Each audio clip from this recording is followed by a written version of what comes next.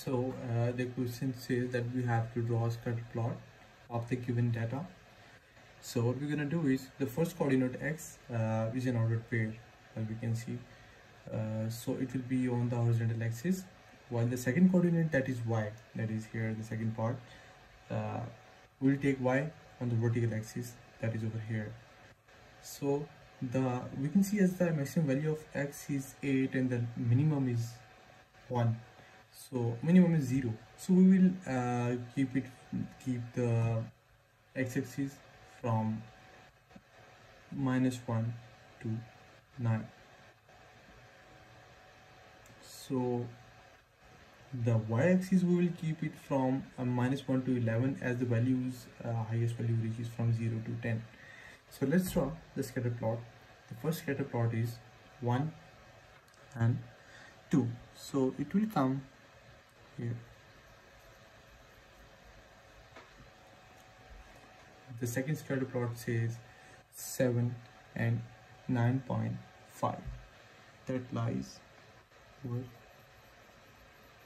here, as 9.5 intersects over here along with 7. So the next thing we're gonna do is 4 into 7. So 4 into 7, it comes here. Then it says 2 into 4.2, so it will come around here. And it says 6 into 8.5, that comes somewhere around here. Then the x-axis is 3 and the y-axis 5.8, so it will come somewhere around here.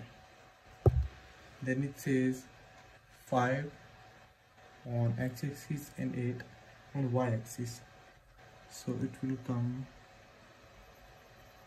here exactly.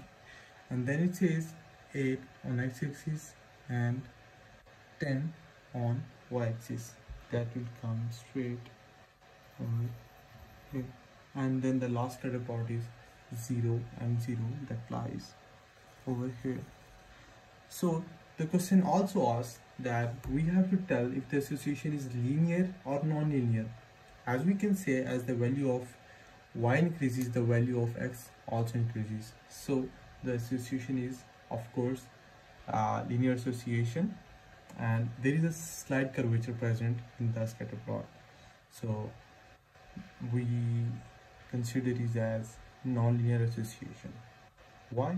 Because you will see here it's a slight curvature, otherwise it could have been a linear association.